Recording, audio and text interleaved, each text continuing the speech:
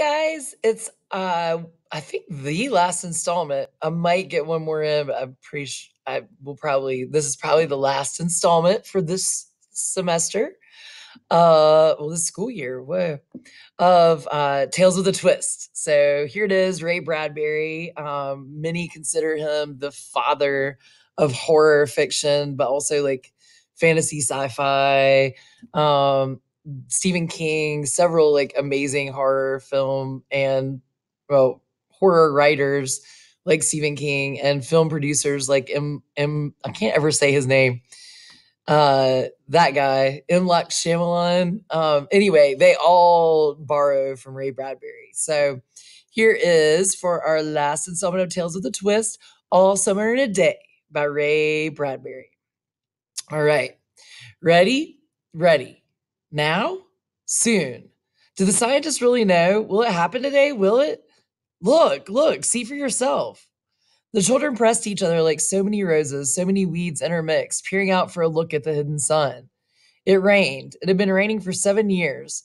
Thousands upon thousands of days compounded and filled from one end to the other with rain, with the drum and gush of water, with the sweet crystal fall of showers and the concussion of storms so heavy they were tidal waves come over the islands. 1,000 forests had been crushed under the rain and grown up 1,000 times to be crushed again.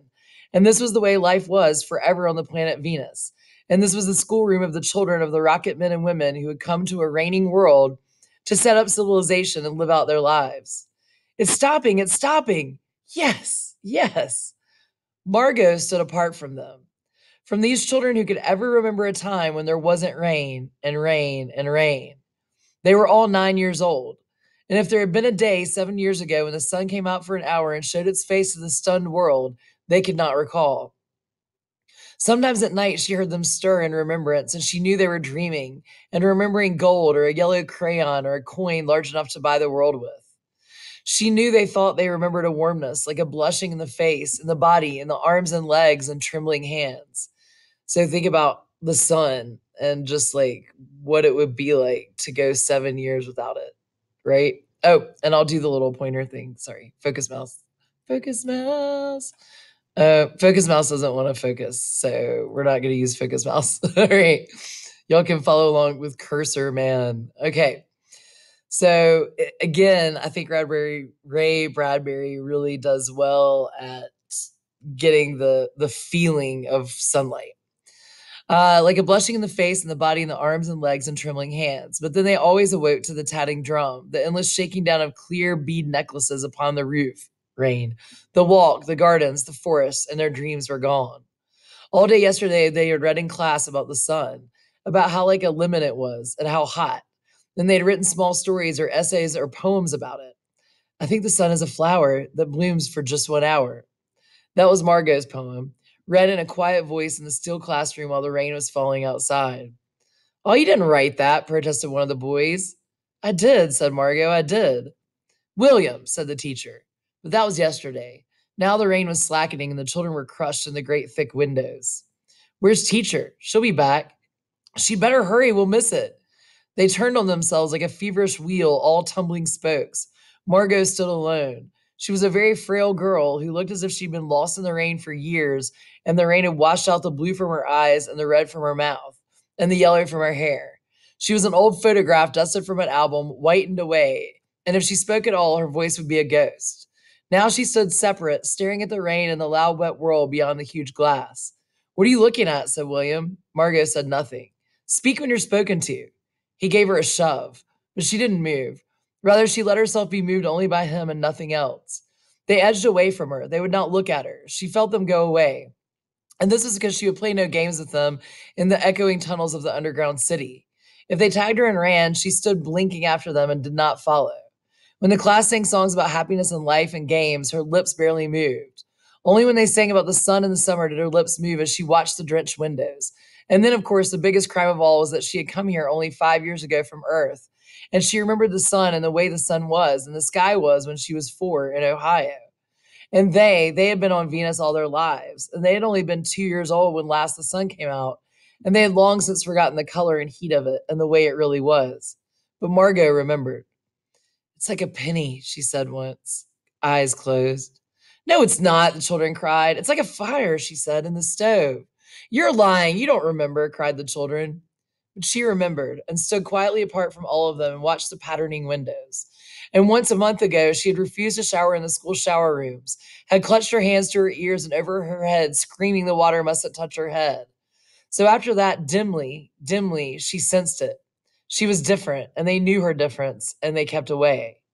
There was talk that her father and mother were taking her back to Earth next year.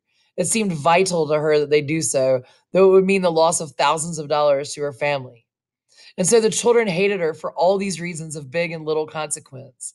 They hated her pale snow face, her waiting silence, her thinness, and her possible future. Get away, the boy gave her another push. What are you waiting for? Then for the first time, she turned and looked at him, and what she was waiting for was in her eyes. Well, don't wait around here, cried the boy savagely. You won't see nothing. Her lips moved. Nothing, he cried. It was all a joke, wasn't it? He turned to the other children. Nothing's happening today, is it?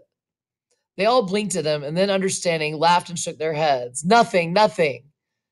Oh, but Margot whispered, her eyes helpless.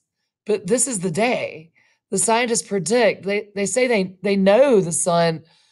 All a joke, said the boy, and seized her roughly. Hey, everyone, let's put her in a closet before the teacher comes. No, said Margot, falling back. They surged about her, caught her up, bore her, protesting, and then pleading, and then crying, back into a tunnel, a room, a closet, where they slammed and locked the door. They stood looking at the door and saw it tremble from her beating and throwing herself against it. They heard her muffled cries. Then, smiling, they turned and went out and back down the tunnel, just as the teacher arrived. Ready, children? She glanced at her watch. Yes, said everyone. Are we all here? Yes. Wow, liars. The teacher should have looked and noticed. Anyway, the rain slacked. It wouldn't be a good story. There wouldn't be conflict. The rain slacked still more. They crowded to the huge door, and the rain stopped. It was as if in the midst of a film concerning an avalanche, a tornado, a hurricane, a volcanic eruption, something had first gone wrong with the sound apparatus, thus muffling and finally cutting off all noise, all of the blasts and repercussions and thunders, and then second, ripped the film from the projector and inserted it in its place, a beautiful tropical slide which did not move or tremor. The world ground to a standstill. The silence was so immense and unbelievable that you felt your ears had been stuffed or you had lost your hearing altogether. The children put their hands to their ears. They stood apart. The doors slid back and the smell of the silent waiting world came into them. The sun came out. It was the color of flaming bronze and it was very large. And the sky around it was a blazing blue tile color. And the jungle burned with sunlight as the children, released from their spell, rushed out, yelling into the springtime. Now don't go too far, called the teacher after them. You've only 2 hours, you know. You wouldn't want to get caught out. But they were running and turning their faces up to the sky and feeling the sun on their cheeks like a warm iron. They were taking off their jackets and letting the sun burn their arms. Oh, it's better than the sun lamps, isn't it? Much, much better. They stopped running and stood in the great jungle that covered Venus, that grew and never stopped growing tumultuously, even as you watched it.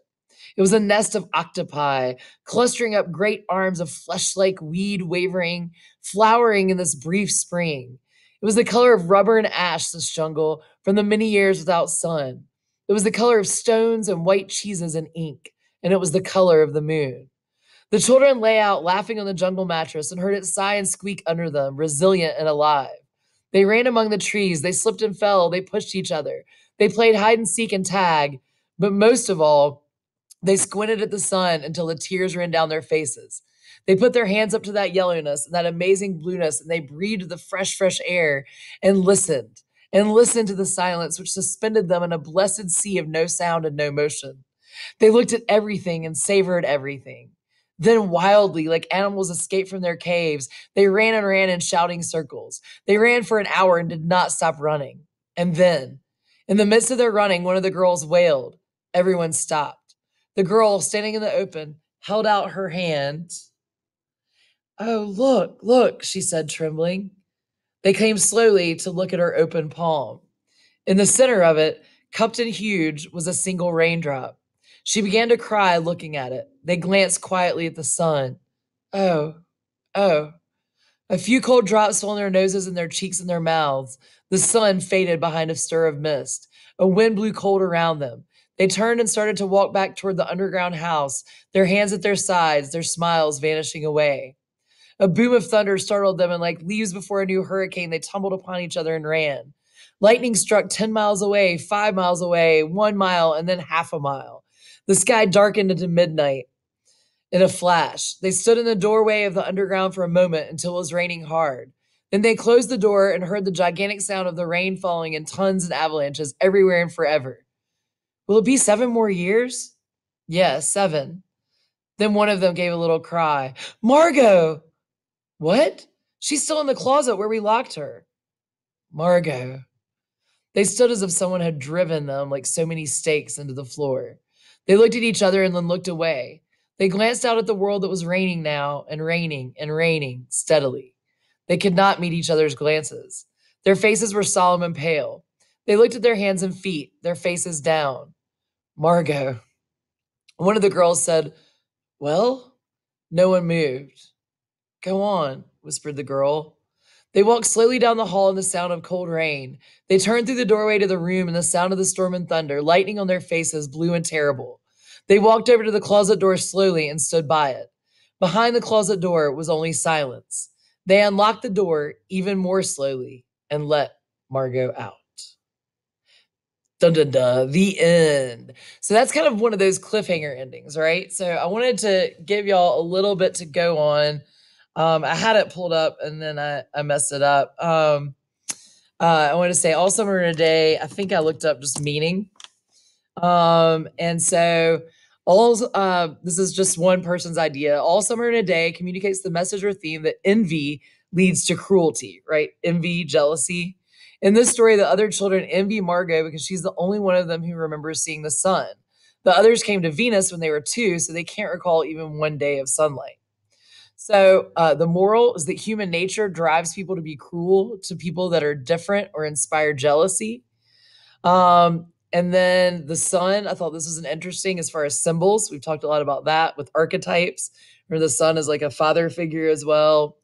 So there could be some other stuff in that. Often the sun symbolizes a promise of tomorrow or immortality, especially specifically in Bradbury's writings. And all summer in a day, the sun symbolizes a reminder of who they all really are as humans. It also symbolizes emotion, color, life, and hope, or the promise of tomorrow. So taking that away from Margot again is really just, the theme is about human nature and how jealousy can drive us to cruelty. Anyway, you can see there's a lot of stuff like the summer, the idea of summer, excuse me. And then what Margot symbolizes, those in society who are different or outcast. So you can really have fun with this, but something I really like to do with this one usually is how would you end it? It leaves with kind of a cliffhanger. So the question I have for your journal, you can just write about symbols and what you think it means and write about, the theme of cruelty because of jealousy. But I thought a neat idea too is to write an ending. How does Margot react? What does Margot do? What happens when that closet door opens? It had gotten really quiet. So anyway, just a fun little thing you could do for a journal for this last Tales with a Twist. Because poor Margot missed the 1 hour out of 7 years to be able to see the sun. So that alone, I think you could really write even some dialogue from her or a really interesting extra plot twist. So have fun. And I hope you enjoyed Ray Bradbury's All Summer in a Day. Peace and love.